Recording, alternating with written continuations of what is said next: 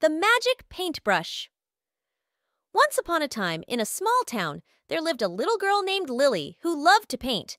Lily's paintings were filled with imagination and colors, but there was something magical about her art.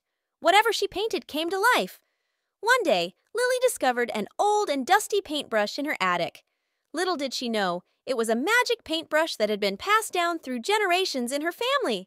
As soon as Lily dipped the brush into her favorite colors and started painting, the characters and objects on the canvas magically leaped into the real world. Excited about her newfound power, Lily painted a friendly dragon that became her loyal companion, a talking cat who shared wisdom, and a field of flowers that sang when the wind blew. However, Lily soon realized that not everything she painted turned out as expected. Some mischievous monkeys caused chaos, and a rainstorm created puddles all over her room. Lily learned that with great power comes great responsibility.